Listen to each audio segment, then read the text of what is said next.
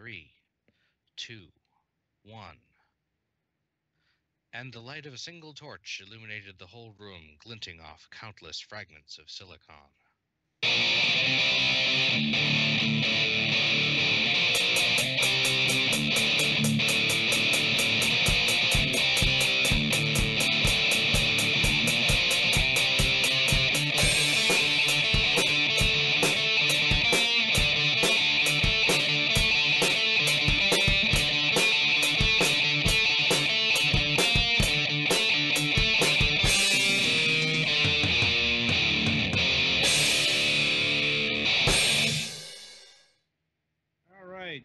Welcome to another installment of Fragments of Silicon European Interviews. First one of these in a while, not from a lack of trying, but anyway. So I know what the Chiron says and what the episode listing says, but we had a bit of a last-minute alteration. That is to say, one of our guests here isn't here because he had a meeting to go to at this particular moment in time. He might be along later. I'm told the meeting is about 20, 30 minutes. We'll see what happens. But in the meantime, we do have, the other guy. We have Imkan Hayati of Upstream Arcade with us. Hi there. Yes. I suppose we should just get into it. All right. So we usually start by asking our guests how they got interested in this whole business in the first place, both in terms of video games in general and video games as a business. Okay, so yeah, I was always interested in games as a kid. Me and sort of friends at school used to always kind of design our own game ideas. But it wasn't really until I was at university studying something different. I was studying architecture at the time, actually. That one of my housemates, he had a Nintendo 64, and I used to play it most of the time. And the game that I started playing was Ocarina of Time. And then from that moment on, I knew I wanted to get into computer games. So that's how I my thought process went into games, and after that, I kind of studied computer animation for a bit, and then got my first games job at a small Game Boy Advance developer called Pucker Games years ago, and that's kind of how sort of things kicked off, really. Oh, we don't get too many people who did Game Boy Advance work. Right. Well, it's like I do have to ask, what was it like making games for the platform? And what kind of games did you make? Was it licensed fare? Yeah, so we were a small team, so I think we were about 8 to 10 people. So it was quite good fun because we were a small team. Kind of got to learn, especially considering it was my first games job. It was great because I was learning loads of different aspects, and because I was close to everyone, it was kind of learning a bit of the management side of things. And the games generally that the company did were licenses. It was quite tough trying to get sort of your own games onto GBA. But yeah, it was quite an experience, really. I can imagine. How many games did you make for the platform, and can you name any of them, or is that kind of still under wraps? So yeah, unfortunately, the company sort of there wasn't really much publisher support at the time. It was kind of getting to the end of sort of the GBA period when I was working on it, and so there wasn't really much publisher support for smaller teams, and so I was working 6 months on a project which unfortunately didn't see the light of day. So although I got all that experience, I didn't actually get sort of a title out. I suppose that's unfortunate. Yeah. So did you stay with this company like post GBA, or did you move elsewhere? So after that, so the company completely sort of folded, and so had to look anyway elsewhere, and luckily I found a job at Lionhead, and I was working on Black and White 2, doing environment art, and then sort of branched out into all different types of art, so ended up doing characters and concept and stuff for the game, and then after that I moved on to Rockstar Games. I went to their Vienna office. They had an office there for a while, and there I worked on Max Payne 3. That's what they were doing there at the time. Unfortunately, that was another closure. So again, I had to look for work after Rockstar Games as well. And those are some pretty high-profile titles there. Cool. Yeah. I mean, I enjoyed both those places to work, and the games I worked on thoroughly enjoyed it, and different experiences. Obviously, sort of Black and White 2 was completely different to Max Payne 3, and yeah. After that, I moved on and worked for quite a number of companies after that, until finally, obviously, it got to this stage where I'm doing something with my friend Adam and working on our own games. Indeed. And when did you first meet your business partner? Actually, the first time we met was on Black and White 2 all those years ago, at Lionhead. So we worked closely together on the VFX for the game. So we did a lot of. He was doing the code side. I was doing the art side, and yeah, we did all the spells and everything to do with that stuff, and then we didn't sort of meet up until kind of the last company we were working for, which was Wonderstruck or Turbulence, and there we sort of met up, and then from there we decided we'd like to set something up ourselves. So finally moving into the indie territory. Yeah, that's right. It's not an uncommon refrain I've heard from those who have moved from like AAA development into the indie sector. They wanted to make something for themselves. Yeah. I mean, working on sort of Deadbeat Heroes was great fun. We kind of, it's got the cool thing about it. It's got sort of a piece of ourselves in it. It's kind of we like that type of humor, and we're into that type of stuff. So it's quite cool finally doing something that we're completely putting our own selves into it. So the idea for Deadbeat Heroes, was this something that you came up with just a couple of years ago, or is this a thread that you might have come up with like back in the Black and White days? Well, it actually sort of started a couple of years ago, actually, and it was whilst we were working at Wonderstruck.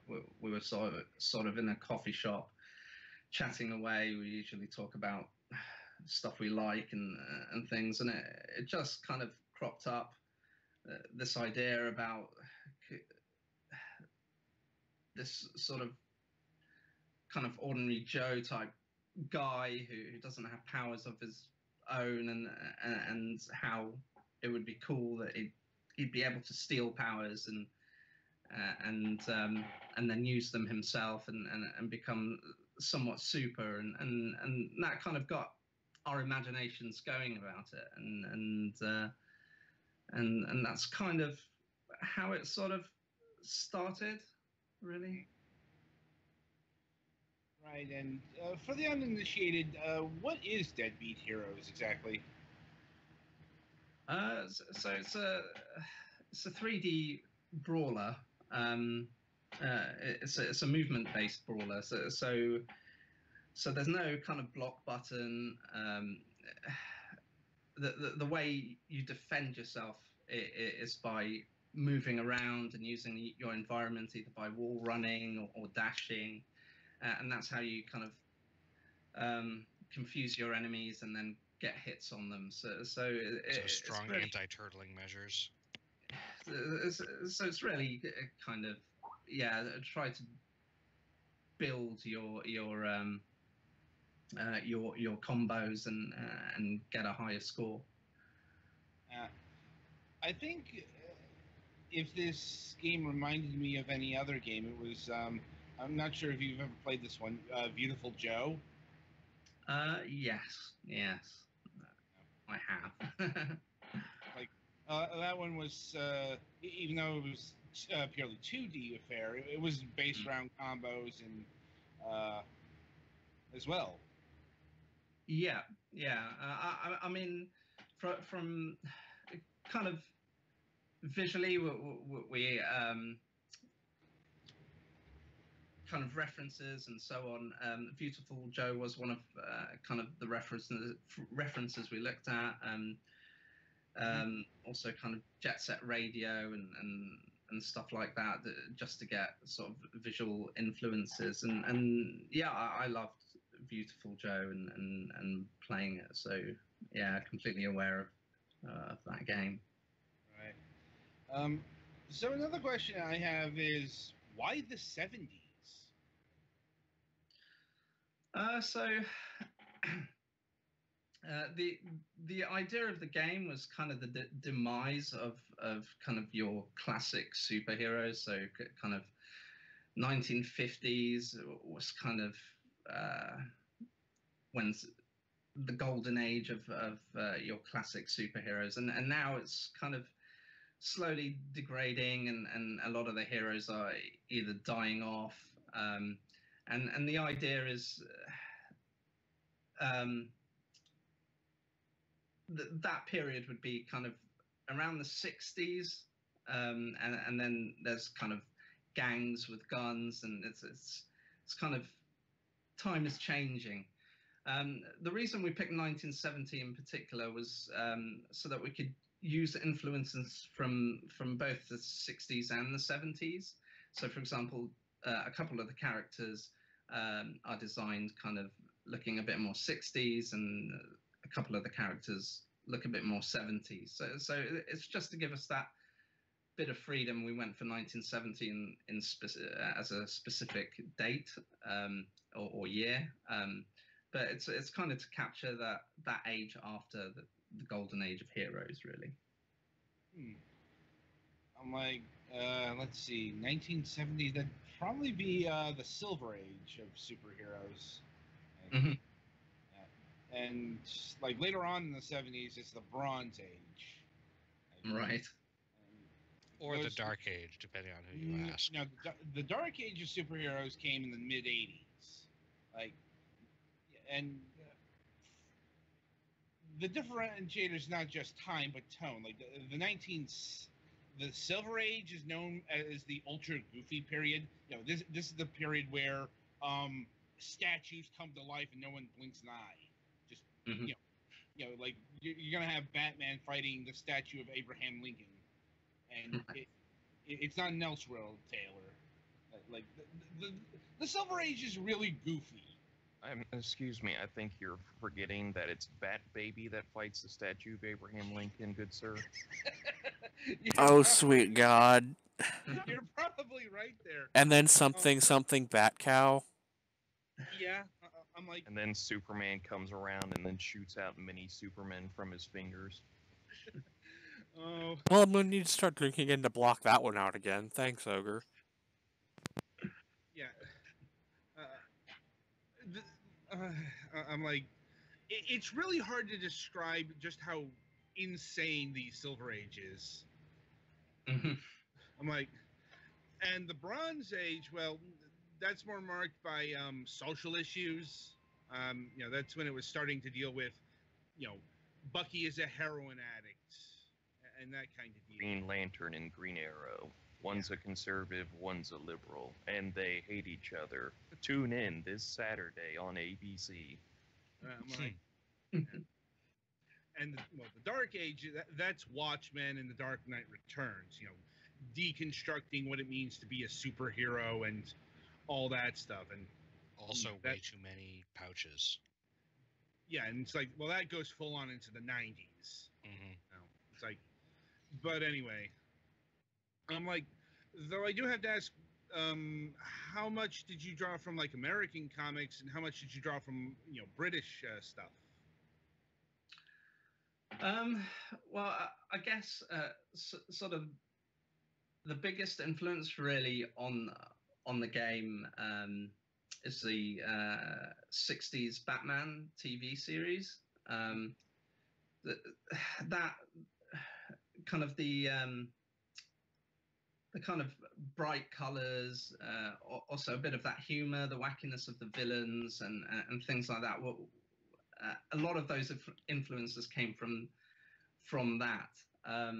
So in a way, that was kind of the American sort of, well, I wouldn't say comic book scene, but that was kind of the bit of American stuff that we drew on. And the rest of it was kind of, a bit of sort of James Bondy, especially with the main hero, Felix. So yeah, we wanted to bring that British humor and see how that 60s Batman would have been if we kind of took it and make it more British, sort of thing. Isn't that the Avengers? I guess so, because that was another kind of reference we did look at as well, was the Avengers. The Avengers, James Bond, sort of from the British side of things, that we kind of brought into it as well. Yeah, that makes sense. I mean, I assume the Batman right down to the, like, it's got a Dutch angle, from looking at the footage here. Mm-hmm. Anyway, so how long did it take you to make Deadbeat Heroes? So the team is pretty much Adam's the coder and I'm the artist. We had a writer on board who was freelancing for us, so he was part-time, and we had a part-time animator as well on board. So there were only really 4 of us and two of us full-time, and it took us just around 2 years to finish off. That's a pretty typical development cycle, like, especially since, you know, this game is a bit more complex than say maybe a roguelike or a 2D platform game. I mean, we really had to kind of get the schedule right and get it all sort of all the features that we wanted in, and all the content. So it was quite, yeah, it was quite a roller coaster ride, really. I can imagine. So how does the division of labor work? As in, what did you work on, and what did Adam work on? Adam did. We were using Unity as the main engine, and Adam built tools and did gameplay, all the gameplay code. He did the porting and so on. I did all the art, so the VFX, the characters, the environments, props, and then the animator was did the rigging and the animation. So that's pretty much how it's split up.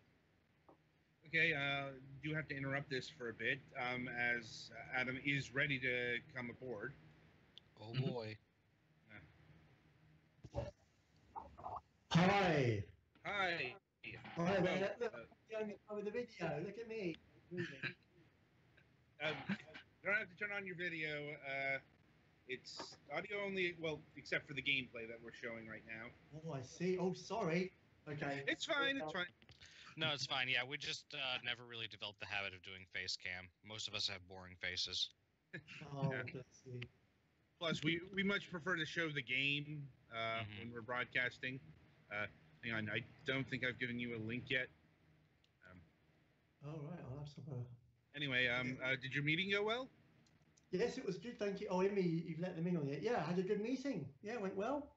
All right. So, gonna have to rewind a bit on our questions because you haven't been here, and we've got to know your business partner, but not you yet. Oh, that's nice. Anyway, well, I'd like to ask you is, how did you get interested into video games, both as a passion and as a business? Oh, wow. Okay. So it was always passion first. And here's my sort of boring story. I grew up in a town called Bognor Regis, which I'm not sure anyone in America's ever heard of, but it's like this very quaint old seaside town. And when I grew up, I wasn't allowed, I never had a console growing up, but we had good arcades down by the sea. So what I would do is I'd spend a lot of my paper round money. I'd head down to the beach and then spend it on Street Fighter 2 or whatever was out there at the time.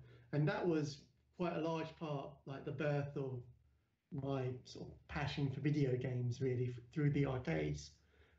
That's kind of what got me into it. And then I was always interested from then on, but it never seemed like something that I could do as a career.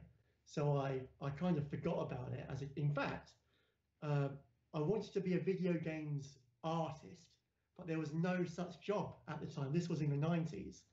And I think at the time, people that made games made a whole game nearly all the time.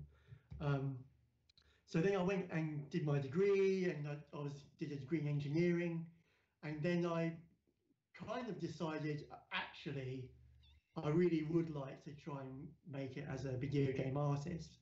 So I just hassled lots and lots of games companies for an internship, and finally got into Bullfrog/EA at the time, and got there. And I think that was my foot in the door, really. The rest is history. Oh, wow, you worked at Bullfrog. Yeah, it was like a really strange like level of excitement and slight disappointment, even though it was amazing there, because I arrived at Bullfrog and I had my head full of Bullfrog stuff, and it was just after EA had bought Bullfrog. So I was led through the studio and I was looking around, it was all amazing. And they said, yeah, you're going to be working on our new game, F1 2000 Championship Edition. And I thought, that doesn't sound like a Bullfrog game I've heard of. and it was the first wave of EA's kind of cool sports games that they were doing there. But it wasn't really my cup of tea at the time. I was just a bit surprised. I'm like, I don't even know what to say to that. Like, other than, yeah, that sounds like something EA would do. Yeah, that's right. Nothing against them. It was a really good team, and they were doing awesome work. It was just a little bit of a disappointment on my geek radar, really, when I first got there. No, I get it. I get it. When you think of Bullfrog, you think of what? Dungeon Keeper, Populous. Absolutely, yeah. Not so much F1, but no, that's right. So how long did you last at Bullfrog? Well, I lasted for the full internship, which was only 6 months. And then I went back and finished off my degree for the last year.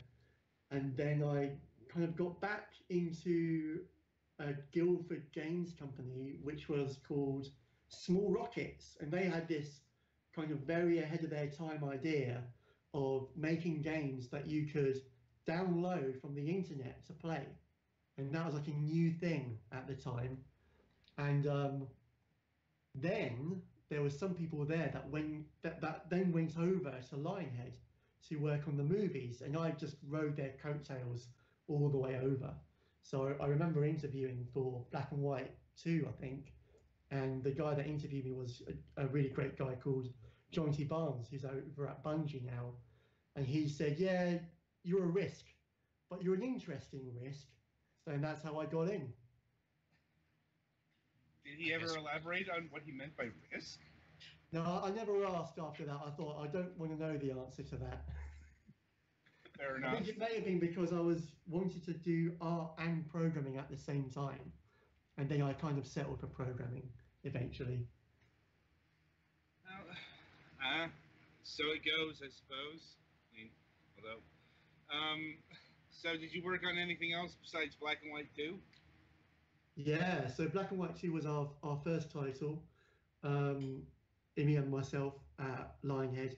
And then after Black and White 2, I did a load of R&D at Lionhead. So I was part of the second R&D department. The first R&D department turned into Media Molecule. And so we had some very big shoes to fill. And I did a lot of sort of gameplay prototyping, stuff like that, where I ended up doing combat stuff for Fable 2. And then when Kinect started, or at the time it was called Project Natal, got our hands on all that stuff, did loads of R&D with that, and Milo and Kate, and then Fable The Journey, and then left and went off and did other stuff at other companies. It is unfortunate that Lionhead is no longer with us. Yeah, it's completely gutting. It's a real kind of cornerstone of the development scene over here, especially in Guildford.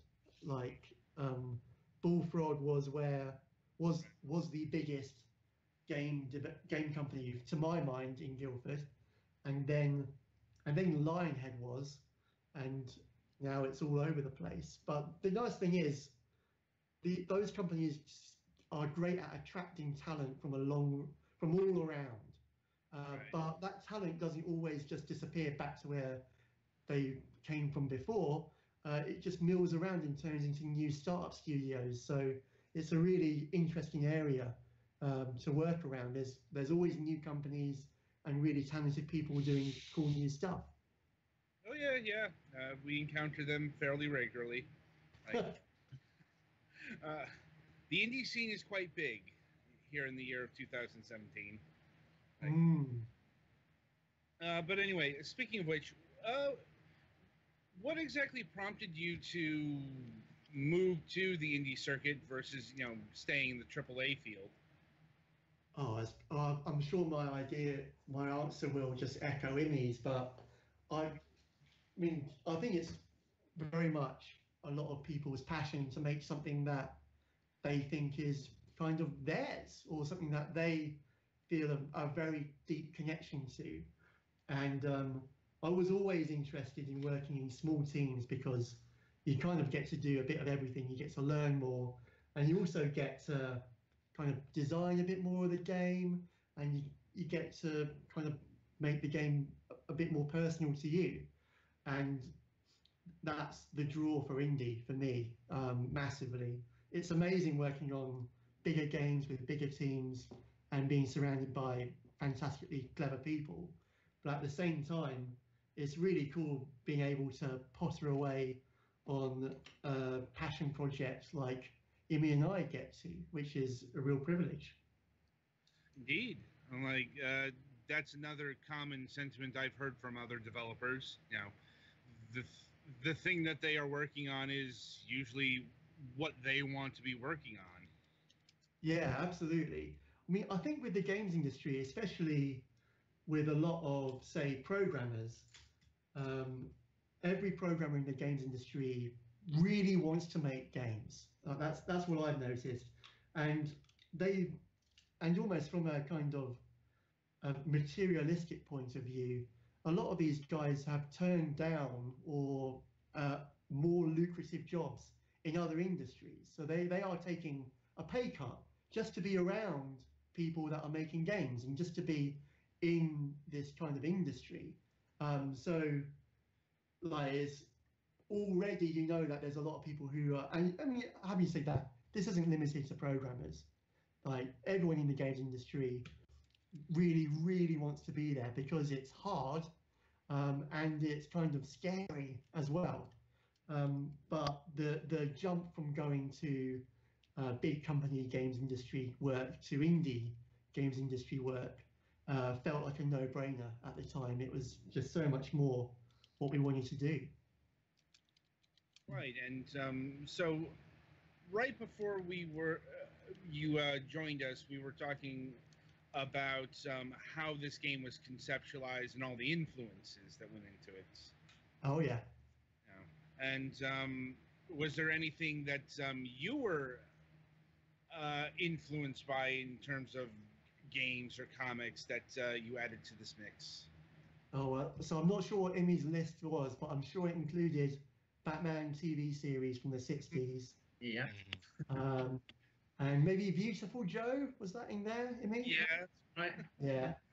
So there was a couple of games that inspired me, and two of them, they're both Dreamcast games. And one was Jet Set Radio, which pioneered the cel-shaded look and did a fantastic job of its sense of mood and tone.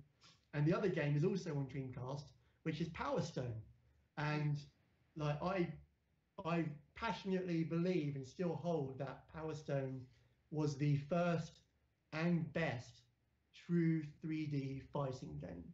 I know that there was Virtua Fighter and Tekken, but in terms of gameplay, they're kind of 2.5D. They're kind of just two planes, and there's a little bit of in and out of the planes. Whereas Power Stone was just incredible in how it completely embraced almost other genres in terms of its platforming and interaction with the environment. And in some ways, Dead Beat Heroes is a bit of a love letter to some of those mechanics. Obviously, we try to bring our own stuff to it as much as possible. But some of the basics of run around, jump, hit stuff is very much inspired from Power Stone. Yeah, now that you bring it up, I can see the influence. It's been an age and a half since I played Power Stone. Oh yeah, it still holds up. It's great. Like, I wish that a third one had been made, but it never did. Like, I'm not exactly holding out hope that will happen anytime ever. But well, to be honest, that's part of the reason why we made this one as well. We were just itching to play something new, a bit like it. So we decided to make it ourselves. Indeed. Now, this game is combo focused. Mm-hmm. No. So how does that work out exactly in terms of mechanics? Yeah, it's an interesting one. So we always try and describe Dead Beat Heroes as a movement-based brawler. And what we try to do in design terms is look at mechanics that already exist in fighting games that people understand, attacking, defending, and combos, and then try to kind of reimagine them from a basis of movement being your main tool. So, for example, there isn't a block button. If somebody hits you or tries to hit you, movement is your way to defend, and you do that by dodging out of the way or running along a wall to go over bullets and things like that. And equally with combos, usually, it's say in Street Fighter, the way to do a combo is you memorize and rehearse the button combinations and timings of a string of attacks. And that doesn't really work the same with Deadbeat Heroes. With Deadbeat Heroes, the way that you do combos is a little bit looser. It's not a combo in the sense of it's an unblockable chain of attacks. It's more of a combo in terms of, it's more like a chain. So you get to, we try and reward you for getting a string of attacks in a short space of time. But the way to do that, and actually it is kind of a combo as well, when it comes to juggles and ricochets, is the way to do that is when you hit someone, they usually fly away a fair distance. And if you want to do a combo on that person, you need to hit them again before they hit the ground. And that is again all through the lens of movement. You need to run up to get closer to them again. Or if they bounce off the wall, maybe you jump up in the air and hit them before they hit the ground again. Or if you've used the uppercut move and you hit them up into the air, you have to jump up and then hit them again. So things that are usually like really advanced maneuvers in, say, Street Fighter, where you bounce someone off a wall and hit them again, or you juggle them before they hit the ground, is actually our bread and butter combo system, which kind of makes it a bit sillier and more over the top. Yeah, I definitely experienced that, and honestly, that kind of works with my play style because I hate block buttons. Like, I never remember to hit them when I'm kind of attacking. So I know what you mean. I mean, I always kind of feel a lot cooler dodging than blocking as well. So for the kind of characters and the feel that we wanted, this like Felix guy with this crazy glove, it always seemed a lot cooler for him to be dodging around bullets rather than absorbing them somehow. right. So is there any particular incentive for, say, S ranking a level? Like, are there any sort of either rewards or leaderboards? Unfortunately, we didn't get round to leaderboards, so S ranking is kind of for bragging rights and giving yourself a pat on the back at the moment. But yeah, I mean, we've been looking at the balance of that, and we've been looking at trying to retune the ranking balance, but the S ranking is staying exactly where it is. We want that to be a real tough challenge. So yeah, if you get S ranking, especially later in the game, hats off to you. Like we think you're cool. Fair enough. Now, this game is available for the PC, PlayStation 4, and Xbox One, correct? Not the PlayStation 4, unfortunately, but yeah, PC and Xbox One. Oh, I didn't realize there was usually. I'm so used to these things having those three platforms that it's always a bit of an eyebrow raise when it misses one of them. Oh, I know what you mean. I was, from an insider point of view, I was well up for doing all the different console launches, but I am the entire programming team. And then, of course, a couple of months into getting it all working on the Xbox One, I was definitely I would not have had the bandwidth to support another platform as well. Unfortunately, I'm just not clever enough. That does make sense. Like... Yep, sounds like it, Adam. You certainly do not sound clever enough. No. In the sense of not being able to support a third platform.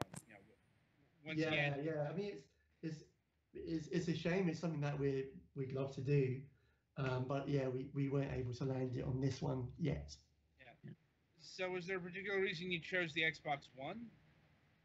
Oh, that was actually a decision that was kind of in partnership with our publishers, and I'm not going to really go into the details of that decision, but yeah, we kind of thought that was the best way to go at the time for sure. Okay. And speaking of which, how did you hook up with the collective? Well, we had it was very lucky, and it was quite surprising as well. So we went to a Guildford game event called Rocket Jump, which there's another one actually this month. So there's another Rocket Jump in Guildford. If anyone's listening, go there. But the previous one we went to, it's a few talks by people in the industry, and we were invited to show Deadbeat Heroes because we were at the courting publisher phase, and we had a terrible time. We forgot screwdrivers, so we couldn't assemble the TV. And by the time we got everything ready, it was too late, and they started doing the presentations. So we sat in the audience, drinking and grumbling about how no one's even played Deadbeat Heroes yet. And one of the people giving the presentations was Phil Elliott from Square Enix, and he did a great presentation. And we were complaining to each other, saying, "This is the kind of guy we want to be talking to, and he hasn't even played the game." And after a load of grumbling, right at the end of the event, Phil was just leaving the door, leaving the place where it was all being held, and someone said, "Go on, just grab him quickly." So he had his hand on the door, and I just grabbed him, put my hand on his shoulder, said, "Hello, Phil, come and look at this." And luckily for us, he liked what he saw. Luckily, he didn't call security. Yeah, absolutely. We had such a bad luck evening, and we were so grumpy about the whole thing, and it turned out to be a really good stroke of luck on our part. So yeah, we weren't expecting anywhere near that kind of result. With events, it always seems like pot luck, and I think that definitely proves it. Indeed, that's certainly a story. Like, and yeah, and it's good that it all worked out for you. Oh yeah, thank you. Yeah, we were very happy to partner up with those guys. Well, yeah, I'm like, we know Phil. He's been on our show a number of times actually. Like, oh, cool. Yeah, and we've done a whole bunch of interviews with other collective developers. Now, in fact, you're like our fourth of the season. Oh, really? Yeah. Okay. Oh, well, so you've met all of our stable mates then. There's some of them. Let's see. There was Sailor Sand Studio. They opened up the season. Like, we just interviewed Sushi a few weeks ago. Oh, great. Mm-hmm. I'm like, and I'm trying to remember who the other one was. Oh, right. Cardboard Utopia, Children of the Zodiacs. Oh, Right. yeah. That's a beautifully presented game. Really, really good. Well, I mean, we like what they do because, it's a harsh world out there for indie developers. Mm. It's like, I mean, hell, a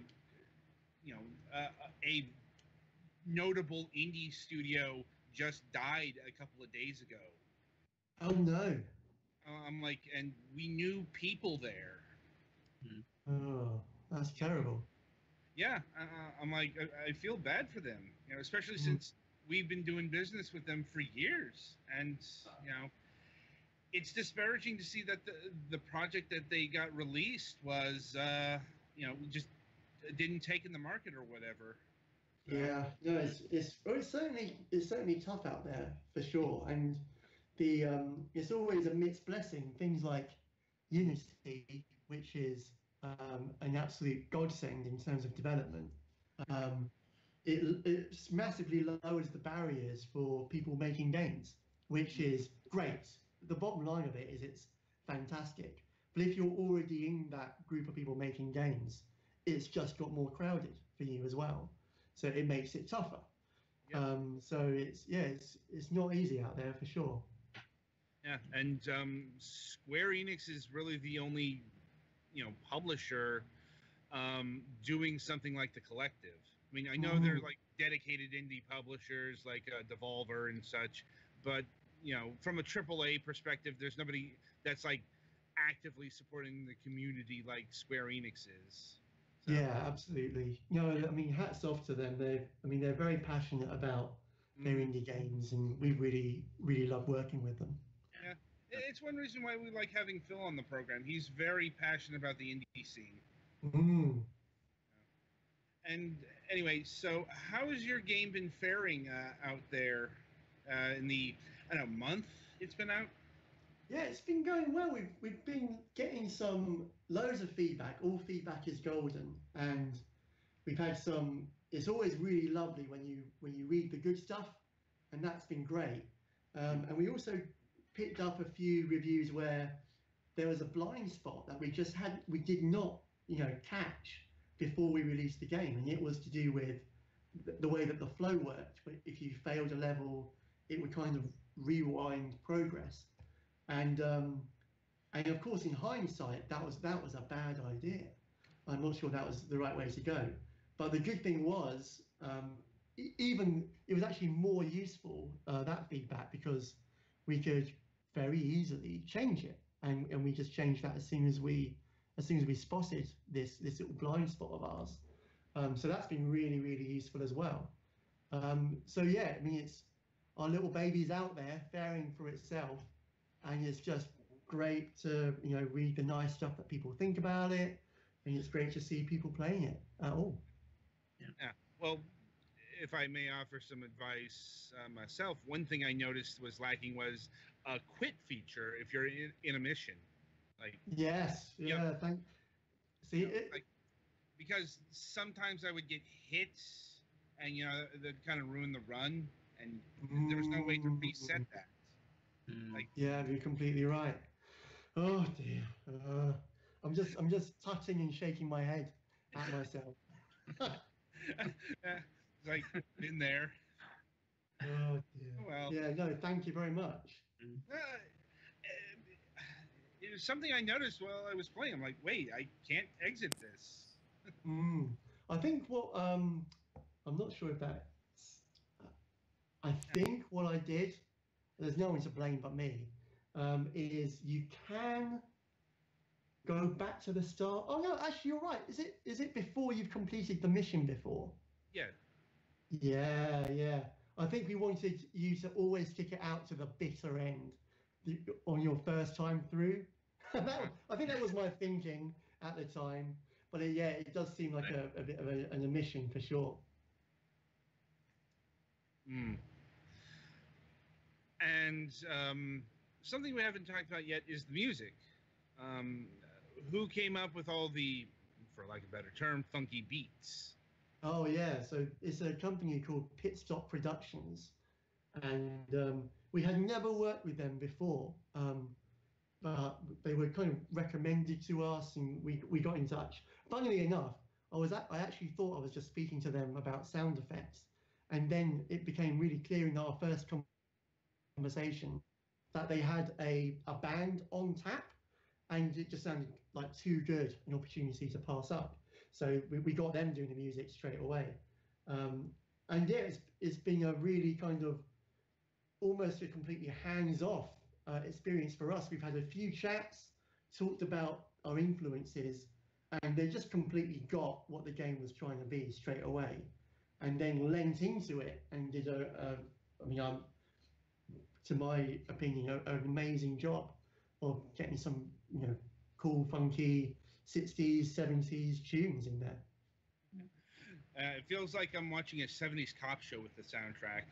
Perfect. That's exactly it. I figured that was kind of what it was going for. So is development complete on Deadbeat Heroes? We've got a few. We've got a few kind of additional projects on Deadbeat Heroes that we're looking at, to do with kind of just continuing to improve it and get people enjoying it. So there's a couple of bits and bobs still in the pipeline, but we're not kind of ready to talk about them yet. I'm afraid. Mm. Fair enough. And let's see. Have you considered a Nintendo Switch version? I mean, I know why there wasn't a PlayStation 4 version, but you know, the Nintendo Switch is a fairly new console, so you wouldn't have had the time to look into it while the game was in development. Yeah, so that came along really late in development, didn't it? So Yeah. we're massive fans of everything that Nintendo always does. So yeah, I mean, it would be a lovely device for us to get Deadbeat Heroes onto. I think it's going to be one of those things that we have a good chat about in the future and figure out what we can do. Yeah.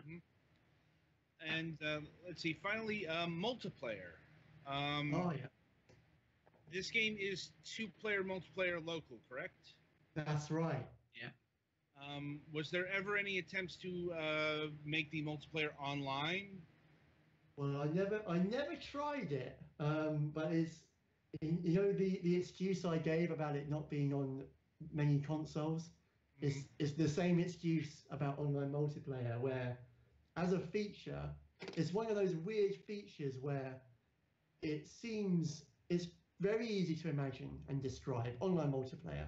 I've said it, easy peasy, but getting online multiplayer to work for an action game is a big undertaking in terms of code, and you kind of need to rethink loads and loads of stuff about how you do stuff in the game, almost from the bottom up. So this is our first game as our little team, and I've worked on multiplayer games before, and they're not simple, and I'm not the smartest guy I know either.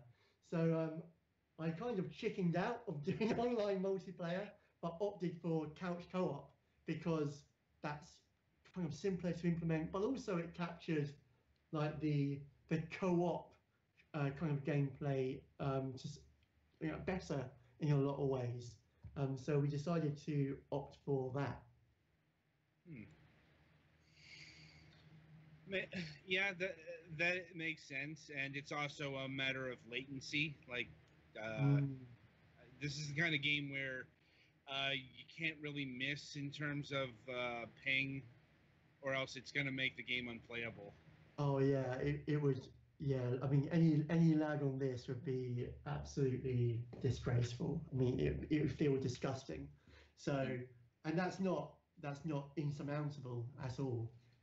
That's just another layer of cleverness that you would need that I would need to add on to the code to make sure there's no lag, or there's no perceptible lag, and it's completely it is solved. I mean, games like Street Fighter online, they totally do it, but there's more of them.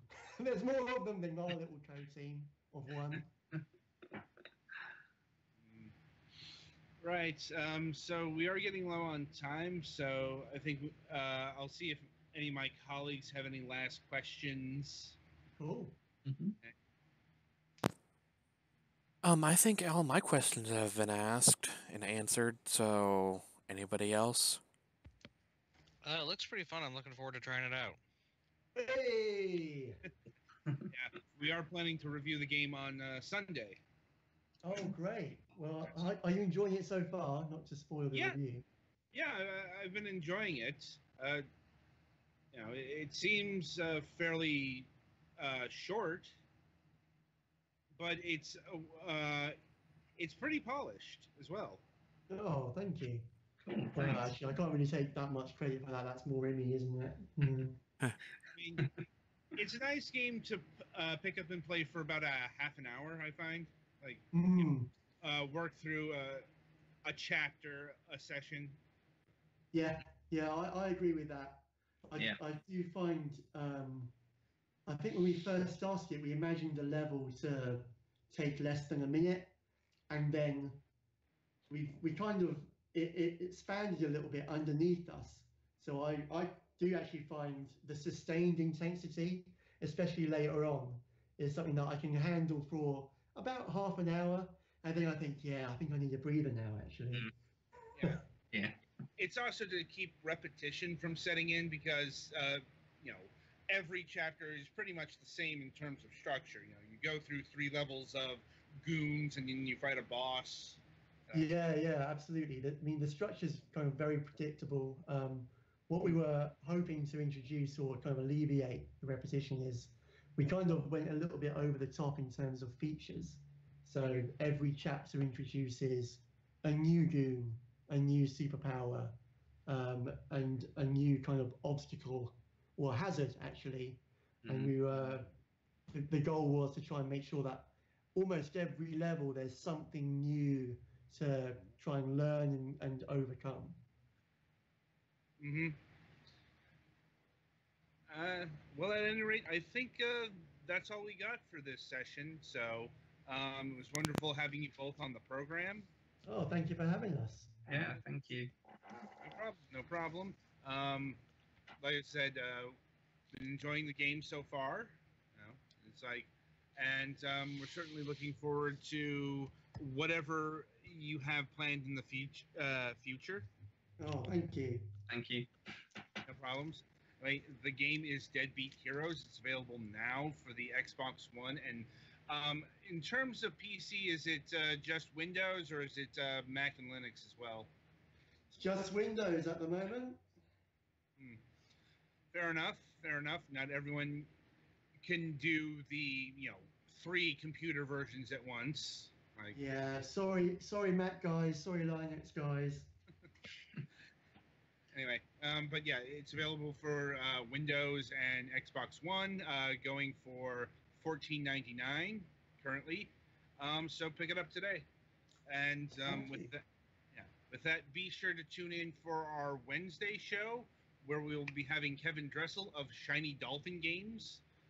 And I'm looking forward to it, and we hope you are as well. And until then, I wish you good gaming. Bye-bye.